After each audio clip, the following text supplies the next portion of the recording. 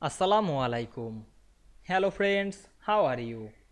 Welcome back to my new video. In this video, I am going to show you how to rearrange page in Publisher. Let's get started. Firstly, we have to open a Publisher document and we can see here some page.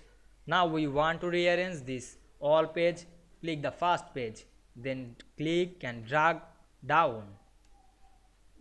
Then drop this,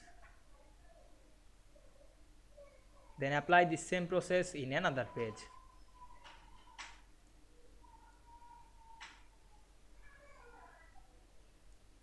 Now we can see we rearrange the all page very easily.